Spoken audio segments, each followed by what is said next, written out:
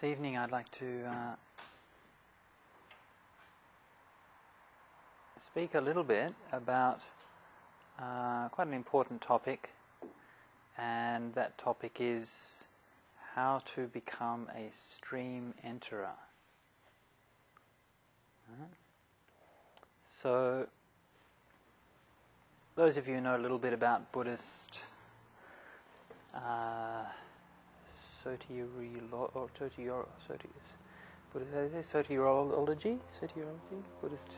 Buddhist stuff. No, of course, we talk about enlightenment all the time, right? So that's what we practice. The Buddha means enlightened, literally awakened, rather than enlightened, but it's a semantic point. But so we are on the path to enlightenment, on the path to awakening. And one of the tenets of Buddhism is that realization of awakening doesn't just happen. Okay, it's not random, and it doesn't happen all at once. So it doesn't it happens according to causes and conditions. It happens for a reason. It's not just a random event. Okay, and the Buddha talked about those causes and conditions very often. And so it's not, and it's not something which necessarily happens all at once. So usually the Buddha distinguished between four stages, four classes of an awakened being, and those are mentioned in the evening chanting that we do. We say we pay homage to the noble Sangha, the Arya Sangha, who are the four kinds of persons, and it actually says the 8 kinds of person, the 4 pairs and the 8 kinds of persons. So what that means is that there are basically four stages of awakening, but each of those 4 stages is subdivided, and they're subdivided into what we usually call the path and the fruit. That means one who's on their way and the one who's actually there. All right? So it's two aspects of the same thing. So that's how you get 8. But there's really 4 stages. Now, the first stage of those is what we call stream entry. And of course, then that's very important. And stream entry has great significance in Buddhism. And the great significance of it is, the main significance is that you are destined for full awakening. So once you're a stream enterer, basically you can relax. You can chill out, take it easy, and drink some claret and whatever give up your job. Well, I'm not suggesting you should do all those things. And in fact, the Buddha, interestingly enough, one place he said that he didn't talk about these things too much precisely for that reason. He didn't want people to be negligent. So it is possible for a stream enterer to be negligent, but they shouldn't be. So, but maybe you'll be faster or slow. Once you get to stream entry, you might get to enlightenment faster or slow, but you're going to get there eventually, and you're freed from any kind of very painful rebirth. And so, just to remember that kind of the weight, it's very difficult for us to appreciate the weight of the karma that we're dragging around.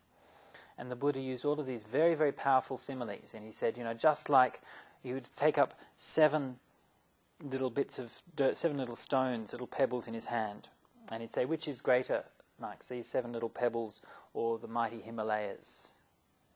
So the monks say, the mighty Himalayas are vast, are huge, immeasurable. These 7 little pebbles are just tiny. And the Buddha said, well, just this much is how much suffering is left for a stream enterer, and that mighty Himalayas is the amount of suffering that they've let go of. So that's considerable. Another simile the Buddha was pretty good with similes, you've got to admit. One of the similes he used is if he said that, now, if I see if I get this right, if they were going to come up to you and say, I'm going to take you, throw you into jail, chain you up, and stab you with a spear 100 times in the morning, and then I'm going to stab you with a spear 100 times at noon and 100 times at night, right? And I'm going to keep on doing that day after day for 100 years. And at the end of that time, you can get stream entry. He said, if somebody offers you that deal, you should take it. Right? That's how much suffering you get rid of. Yeah? So we're not offering that deal, okay? I'm not saying you should do that. I'm just saying that's just a point that the Buddha made. But also made the point that it's interesting, there's this kind of ambivalence in the suttas about how easy it is to get stream entry. On the one hand, one sutta, the Buddha says, if these trees outside knew what was right and what was wrong, I would declare them to be stream enterers. Right? Another time he talked about it with Ananda, and Ananda was watching the Vajjayans, the princes of the Lichavis, who were practicing archery, and they would have a target a long way away, and they would shoot the arrow into the target, okay? But they were so good at archery, they would then shoot the next arrow that come along and split the first arrow. Yeah? That was how good they were at archery. And Ananda went to the Buddha and said, wow, these Lichavis are pretty good at archery. And the Buddha said, well, because they can split the arrow from behind. And the Buddha said, well, which is easier, to do that and split the arrow, or to split a hair that's 100 meters away with an arrow? And Ananda said, oh, splitting a hair would be much more difficult. And the Buddha said, well, becoming a stream enterer is harder than that.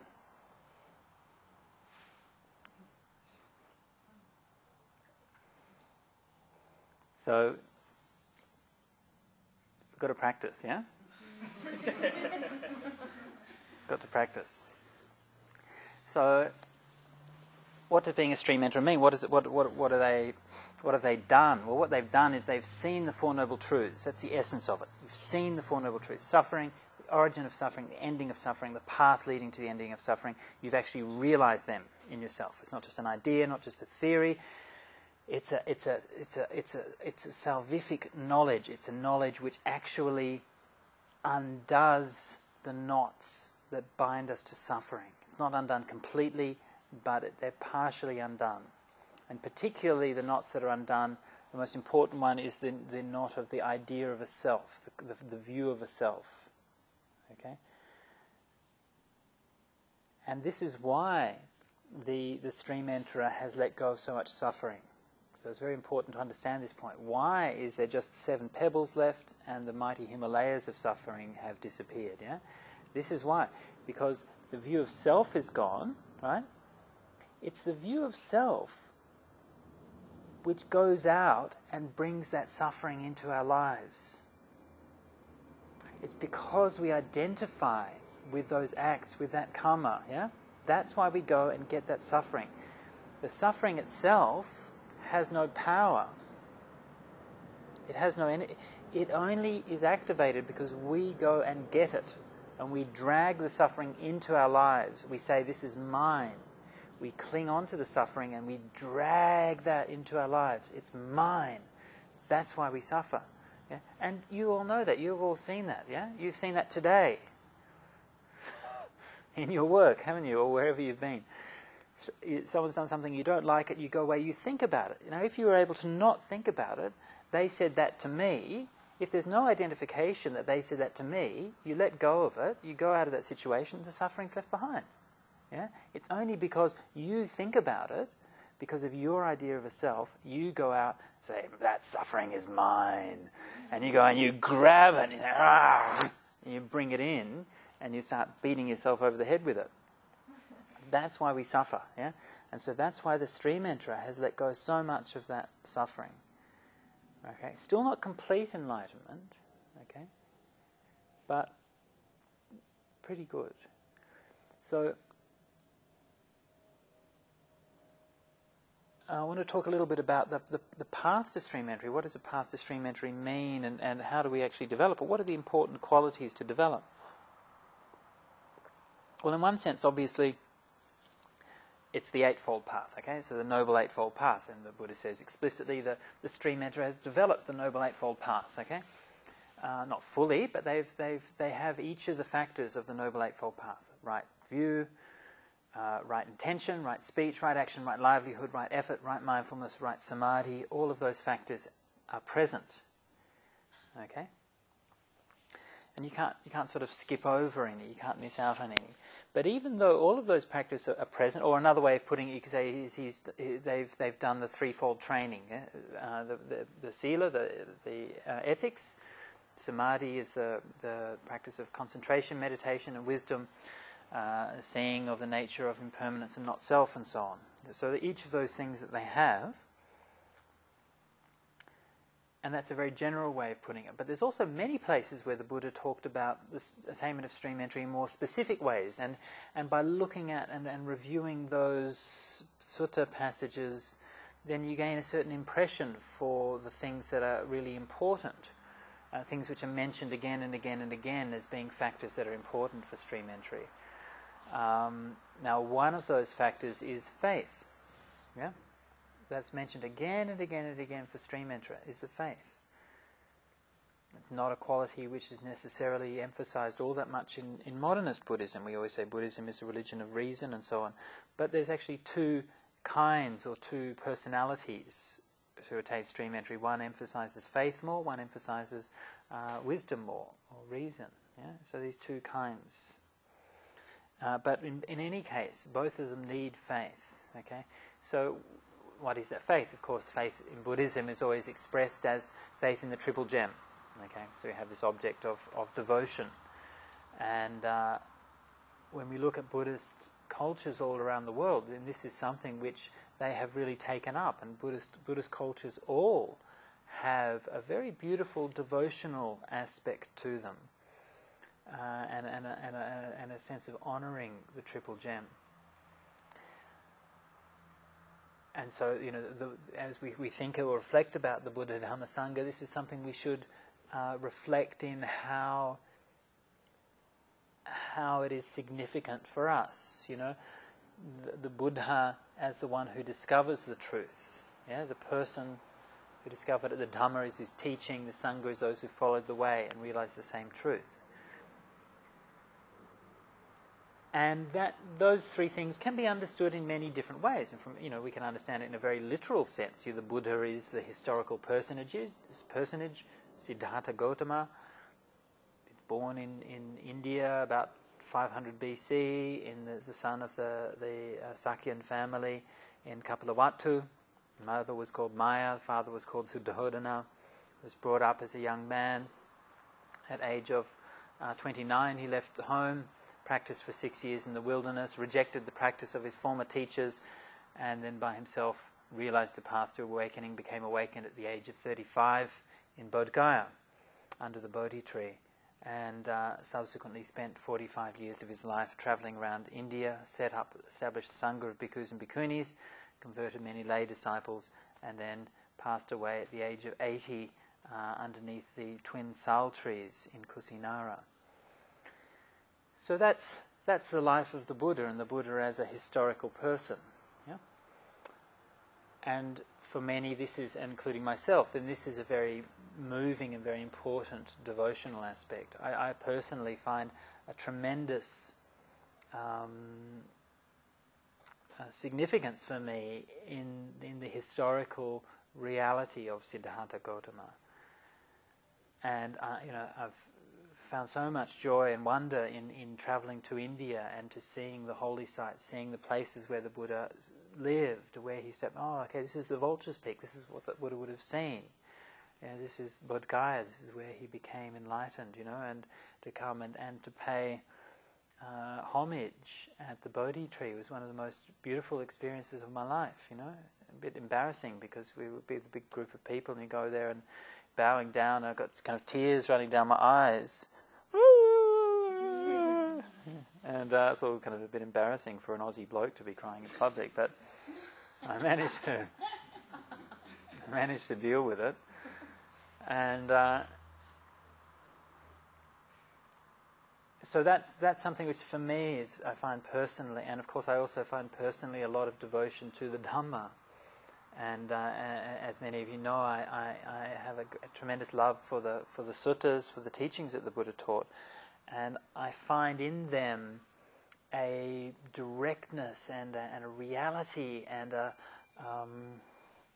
urgency and a vividness that speaks to me of a genuine spiritual realization. And even though these days I spend a lot of my time doing textual criticism and deconstruction of the texts and showing how there's redaction processes and the different voices can be heard within them and all of these things.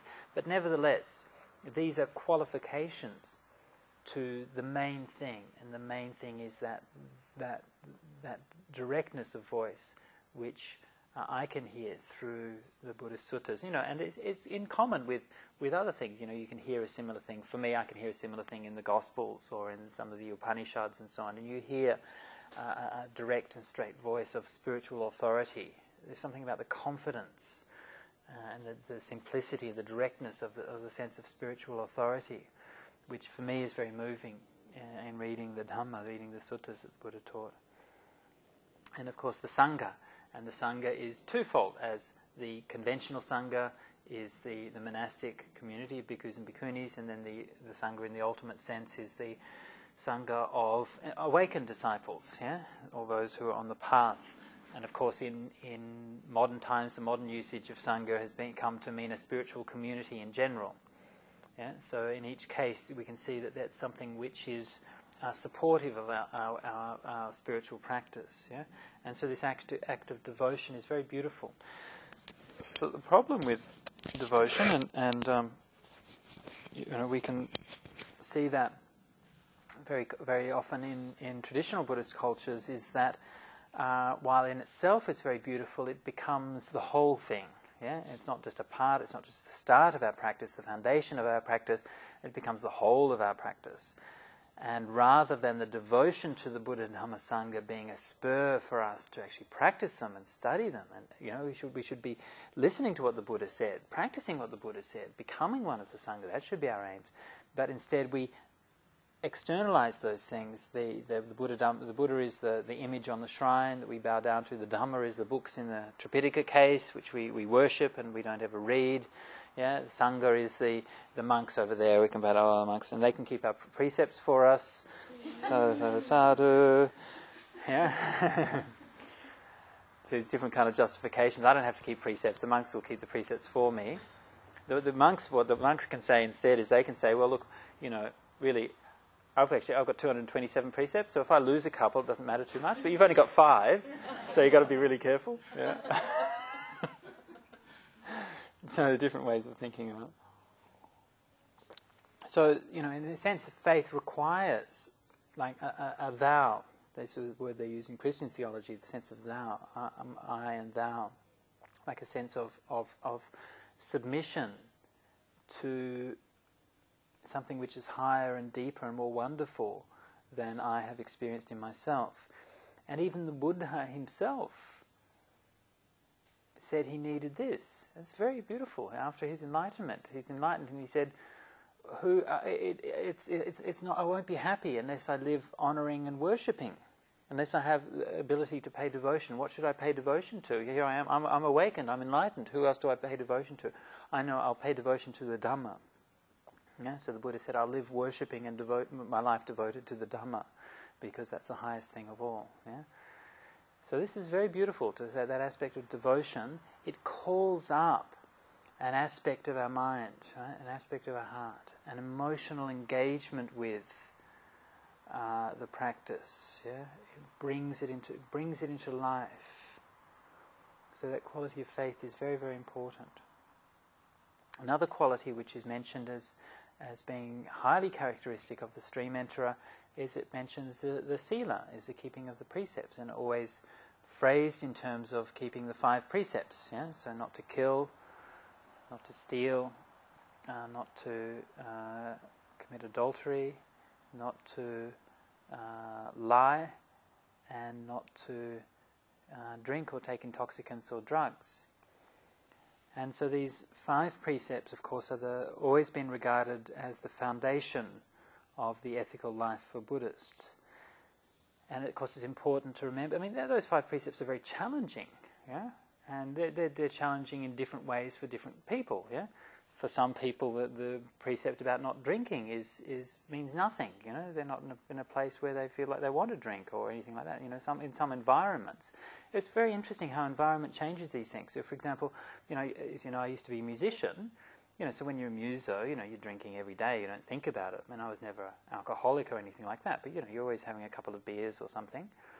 When I went to Thailand, I almost just completely stopped without even thinking about it. Partly because it was too expensive. And it was just in a different environment, and so my whole year as a layman in Thailand, I only had 1 or 2 beers or something like that. There was hardly anything, without any intention on my part. I wasn't trying to do that.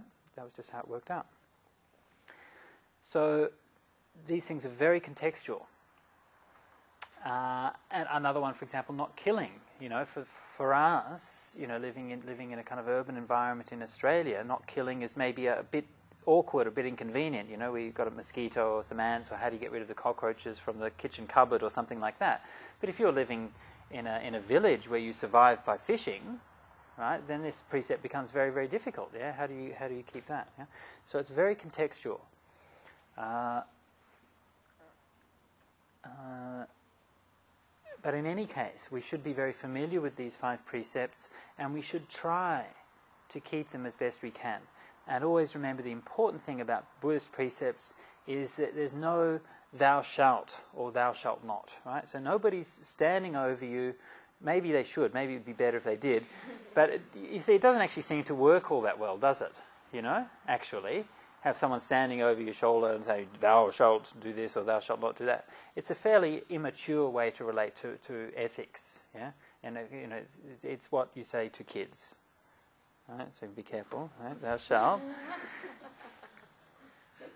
Yeah, because you have to. You say, don't do that, do this, don't do that. Right? But then when you're grown up, we take a grown-up ethical precept. Yeah, so it's not thou shalt or thou shalt not. It's I undertake the training. Sikkhapadang samadhiyami. I undertake the training. And so that's a mature act. It's a responsible act. Yeah, we're doing it because we want to do it. And it's our responsibility to do it. It's like the difference between, say, going to primary school, where your parents send you to primary school and you have to go, yeah. And then the difference where if you're taking up a postgrad degree, you decide I'm going to do this study, and at primary school the teacher's always on your back saying make sure you do it. When you do postgrad work or you do your doctorate or whatever, no one's chasing you up all the time. You're responsible. You've decided to do it. It's up to you to get the work done. Yeah. So that's how we should approach our ethical life. Yeah, it's not a matter of being forced to do something. It's a matter of recognizing that this is beneficial. And so all of those 5 precepts, I think we can all recognize that they're all beneficial and that they all lead to happiness. Yeah, not killing, it leads to happiness. We were talking about that earlier. That the act of killing not only harms the other, but is deeply wounding to our own psyche. There's something in the human mind which just does not like to hurt or to harm. And even if we can marginalise that and ignore that in the case of beings who we regard as not important, but still there's something in us which knows that that being feels pain, and there's something in us that doesn't want to hurt. And we know that stealing is harmful to the person we're stealing from. And, what do you feel like if you steal something? You feel guilty, you feel scared, and all of these kinds of things. Yeah? Committing adultery. It causes so much pain, yeah, so much pain and so much turmoil in people's lives, yeah, and so much stress. So this is a question of restraint and care, so that our sexual relations should be based on love, and they should be based on respect, yeah, and remember, in Buddhism we don't have the idea that you find in Christianity where marriage has to be once and forever. Okay? So in Christianity, maybe you have an excuse. Well, you can't get a divorce because it's illegal to get a divorce. Maybe that doesn't apply these days, but maybe traditionally it did. In Buddhism, that's not the case. In Buddhism, you enter into a relationship, and of course it's good to sustain that relationship, and if you can do that for the rest of your life, then that's fantastic. But there's no prescription against separation or divorce if that's what's necessary. Okay? So if you've fallen out of love and you're not finding the satisfaction with that person, then that's okay, yeah, to try to separate as best you can and then get on with your life. So musavada is false speech, and of course, by false speech, the very purpose of all Buddhist practice is to realize awakening is wisdom, yeah? And so bodhi, awakening, is exactly the opposite of musa or moha, yeah? Is the delusion. So in speaking falsely, we're creating delusion in others and creating the karmic effects for creating more delusion for ourselves.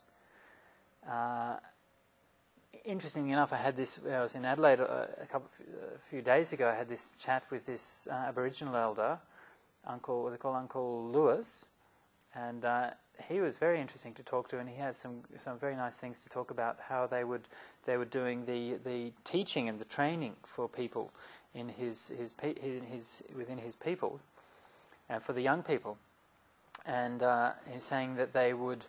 The young people had to watch and learn what the elders did, and they weren't allowed to ask questions, right? Because that made it too easy, right? So they had to sort of had to learn to work things out for themselves. And he's saying that part of the culture was that from time to time they'd lie to people, right? And he's saying this is one thing that the Westerns and the anthropologists didn't get, because they were confused about why the people were lying. But they said that they only lie to them because they want to stop you from being complacent. So if you're teaching someone, yeah, and they think they can always get an answer from you, you always tell them the answer, yeah, then you always get complacent. You never learn to find anything out from yourself. Yeah? But then if you learn, actually the answer's wrong, or I can't get, then you have to work out, how do I know which one's right and which one's wrong? Yeah. So you have to do it. So this, I thought, was a very interesting approach. Even though they would tell a fib, but they're doing it with the intention to promote learning or something like that. The Buddha wouldn't do it quite like that. He wouldn't lie, but he would do a similar thing in terms of he would give like enigmatic statements, yeah, or things which were not readily understandable, and then people would go, "What does that mean? What's he on about?" and discussing. So again, promoting the inquiry. Not lying, and last one is not drinking and taking intoxicants. So if we want to develop mindfulness, presumably, then of course taking alcohol acts directly against mindfulness. And of course there's a vast spectrum here. There's someone who has a glass of wine occasionally after work or something is one thing, and then the alcoholic who destroys their life with drink is another thing. And so we have to relate to this with maturity and care. But don't kid yourself. Yeah.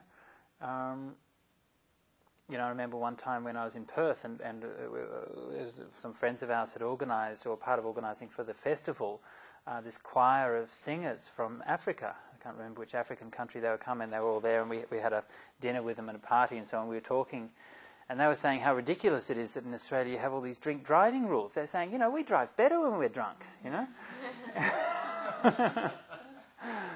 Of course, yeah, and then you look at the road fatality figures in Africa, and you start to think, So don't delude yourself, yeah? Why are the drink driving rules so strict? Why do they say, you can only have, how many is it now? 2 or 3 drinks or something that you can have before driving, yeah? Because even that much is starting to actually affect your mindfulness and your reaction time, the clarity of your mind. That's why those rules are there, yeah? And if it's so bad that it's affecting even our ability to do something fairly coarse like driving, how much more so is it affecting the subtle aspects of our mind and our consciousness, yeah? And so out of respect for the work we're doing, the effort we're doing in Buddhism, we should out of respect for that, should understand, well, let's not undo the good work that we've done, okay, through destroying our brain cells and all of those kinds of things. So this is the 5 precepts. And that's only the beginning, of course. 5 precepts is never meant to be, and should not be taken as being a complete description of our ethical life. By no means. It's only a few tips on important things, nothing more than that. And there's so much more to living a good ethical life, yeah? And we can talk about that on many other occasions. But just one thing I would just mention is that when the Buddha was teaching these precepts, most of the time he did not teach them in the way that we usually chant them these days, that it says, I refrain from killing, I refrain from stealing. On the contrary, usually he would teach them in a way that balanced the positive and negative aspects of them. So, for example, the precept against killing would say, I'll refrain from killing, I will dwell with a heart full of compassion for all living beings. Yeah? So it's not just not killing. Yeah? And say, I will not, instead of I just won't lie, he said, I will speak what is true, what is good, what is beneficial. I have to speak at the right time. Speak on the Dhamma and the Vinaya. I will speak words that go to the heart. Words that are dear and pleasing to many people. Words that will reconcile those who are divided. Yeah? And so this is the right speech. Yeah? Right speech that, as a positive act, accomplishes something positive. Not just not speaking. So very important to remember, because it's always a tendency, yeah, that we're sometimes afraid we'd rather not say anything. Yeah? But right speech means actually saying what needs to be said at the right time and in the right way. So, these 5 precepts, again, is a characteristic of the stream enterer, that they'll keep those 5 precepts unblemished. Okay? Another characteristic of the stream enterer is that they're very generous. Okay? And that they're not stained, it says stained with stinginess and meanness. So, there's even Vinaya rules in the Vinaya. There's a rule that says that you can have what they call a Sekha Samatha, which is for a stream enterer who the Sangha has made a ruling about their house that they shouldn't go for alms to their house. Okay? Because they know that they don't have enough money and that they've been giving everything away to the Sangha. So they're too generous. And so the Sangha actually says, no, we're not going to go there because you've got to have enough to feed your family and everything. Yeah? So this is a specific rule. So this is the generosity of the stream enterer, that they would really just give anything. And you can see this is not that quality of generosity and giving is something we can see around us. There are people who are like that, and there are great examples in the Buddhist community today of people who practice generosity on a very wonderful scale. And I'll just give one example of that. Is Padgett from the Buddhist Library, who gives away, I think, his entire income in charity. Okay, and as you know, does that wonderful work for helping the children in Cambodia, and many other charity works he does as well, and being very quiet about it, not making a fuss about it. So I hope he's not embarrassed that I'm mentioning this to you all, but he's really setting a fantastic example of somebody who's really living with a heart of great generosity for many people and genuinely benefiting many people. So these are some of the qualities of a stream enterer. Now, another thing that's mentioned for a stream enterer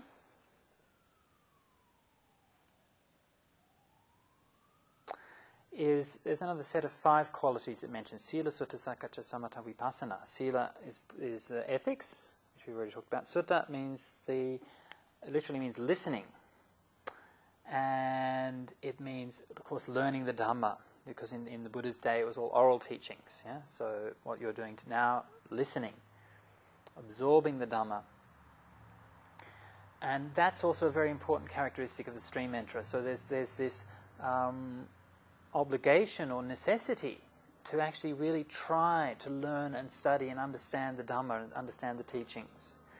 And if there's one case where the group of lay people came to the Buddha and said, Lord, tell us what we need to do to deepen our practice. And he says, you should study the Brahmajala Sutta. So any of you know the Brahmajala Sutta, the first sutta of the Digha Nikaya. It's one of the most longest and most complex and difficult philosophical suttas in the whole canon, right? And these lay people, and the Buddha says, you should study the Brahmajala Suttas. And they say, come on, we can't do the Brahmajala Sutta.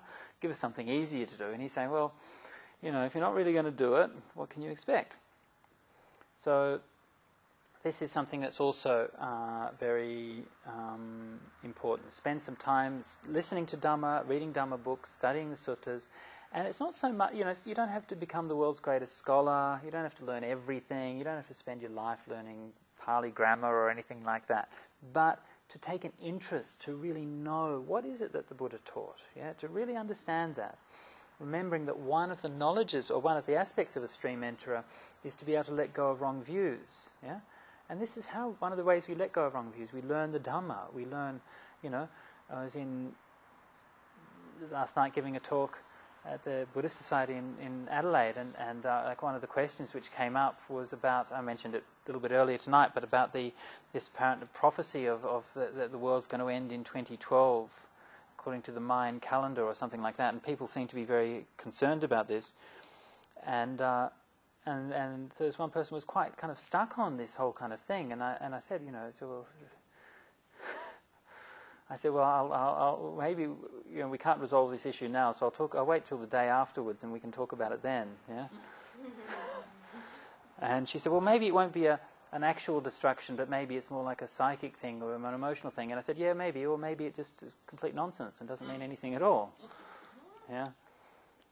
So this is wrong view. Yeah, the view that things are the world's destined to end on a certain day. It's wrong view. Okay.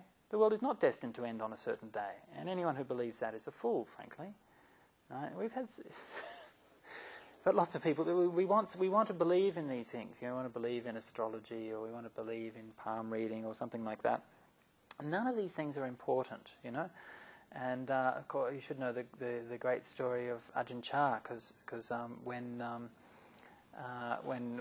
one of the fellows who used to do a lot of work for the Ajahn Chah's monastery. And he kept on pestering Ajahn Chah. So he said, "Can you read my hand? Read my palm?" Yeah. And Ajahn Chah said, I'm not going to. And he kept on pestering him again and again. He said, "Okay." He said, "Okay, I'll read your palm." So he comes up, puts his palm there, looks at his palm. He says, "Oh, look at that! Oh my God! Oh, we won't talk about that, but no. The guy said, tell me, what is it?" He said, "Oh, look at that one. Tell me, what is it?" He says, "Well," he says, yes. He says, "Your future," he says, yes. He says, "is uncertain."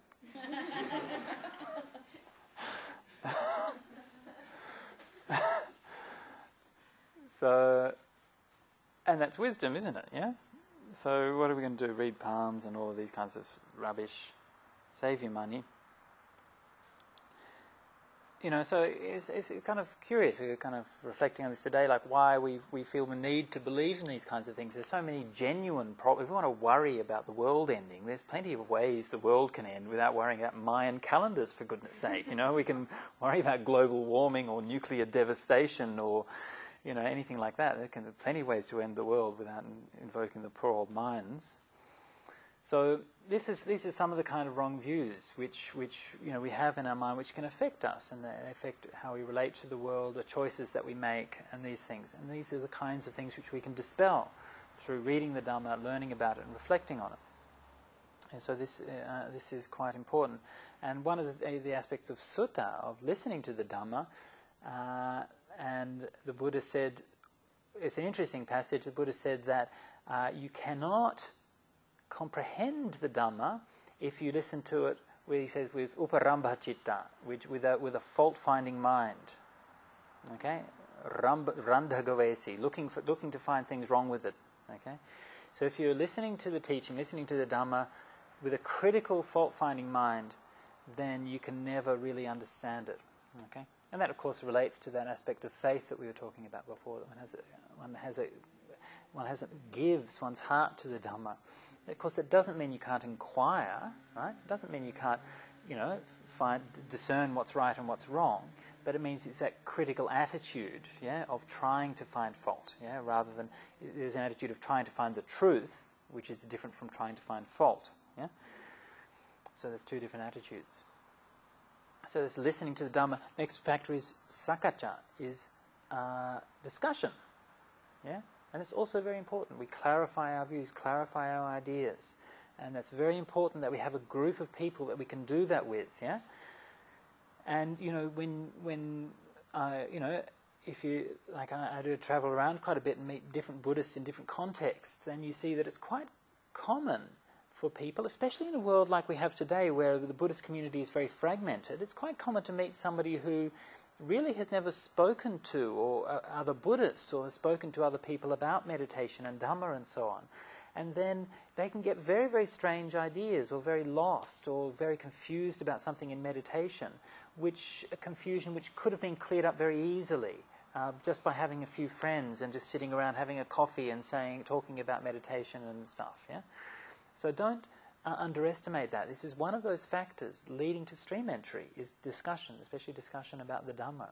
So please don't neglect that, yeah, and don't think that that's trivial. Yeah, your ability to have friends whom you can share the Dhamma with is very, very precious and very important. And then the last two, samatha vipassana, is tranquility, practice of breath meditation, metta, and so on, and vipassana, okay, insight meditation, seeing directly into the nature of reality as impermanent, conditioned, and not suffering, and not self. So important to notice that these days, modern times, some people focus only on the vipassana, right? So you do these retreats where you just do vipassana and then you get stream entry at the end of it, yeah? And that's not what the Buddha said. All right, so all of the things I've been talking about today, yeah, Sila, Sutta, Sakata, Samatha, Vipassana, all of those other things, that's all part of it. It's a balanced development, a holistic development, not just one thing, not just Vipassana. Vipassana is the crowning glory of Buddhist practice, yeah. It's the higher, it's the kind of the elite practice, the high level practice of penetration to the truth. But it stands on this whole foundation of development, one in oneself and in the community. And the core of that seeing of vipassana is very often said to be the understanding of dependent origination. Okay, so the stream enterer sees and understands dependent origination. So I'm not going to talk about dependent origination in detail here, but just to remark that is something that's very important that we should take an interest in. So we shouldn't just kind of dismiss it and say, oh well, that's I'll worry about that when I'm an arahant or something like that. Yeah, it's something we should try to understand. Yeah. And you know some of the key principles to dependent origination, you know, understanding the conditioned nature of our mind and of our body, yeah? And to be able to continually investigate and reflect on that is a crucial part of this. And so, with all of these factors developed, then the stream enterer abandons what they call, they usually translate as attachment to rites and rituals. Okay? Sila Pata Paramasa. Attachment to rites and rituals is a fairly bad translation. It's actually sila, meaning precepts or ethics or external observances, and vata is vows. Okay? So what that means basically is getting attached to or misapprehending the external aspects of religious and spiritual practice. Okay, that's really what it's getting at. Okay, so thinking by taking up a vow, by doing a ritual, by keeping some kind of rule or something like that, that you can attain enlightenment. But the Buddha also said you can't get enlightened without these things. Okay, so he's not saying that these things are bad in themselves, but just that one needs to not misapprehend them. So it uses the word paramasa, which means to misapprehend it. It means thinking that that's the essence, that's the end of spiritual practice. Actually, it's the beginning of it. Yeah. So one abandons that, and one abandons attachment to views and opinions. So not these kinds of ideas I was mentioning before, thinking that we're all going to get sucked up to heaven by an passing alien spaceship or something like that, and the attachment to doctrines of self. So for a stream enterer, they haven't completely let go of a sense of identity. Okay, so they still feel like a person. Okay, but they wouldn't consciously theorize and have opinions that they are something or other in particular. Okay, there's still like a smell of identity and self hanging around, an aroma hanging around, but the sort of concreteness of it, the theoretical attachment to I am this self or I am that, and I am a Buddhist, I am a monk, I'm a man, I'm a woman, all of these kinds of sense of identity as something, those things are all let go of. So that there's a very kind of gracious emptiness and flow. And so the stream enterer, because they're not attached to any particular way of being something or other, is very spontaneous and able to live in the moment. And they, instead of being an idea of what they think they should be, they just are who they are. Yeah? And so this is a great quality you see of advanced practitioners, is that they are very much themselves, and they're very unapologetic about that. So this is just a short talk this evening on stream entry, what stream entry means, why it's important, why we should be interested in it, how to practice those particular qualities of practice that we need to develop to attain stream entry, and how that helps us to let go of suffering. So I offer that to you this evening for your reflection.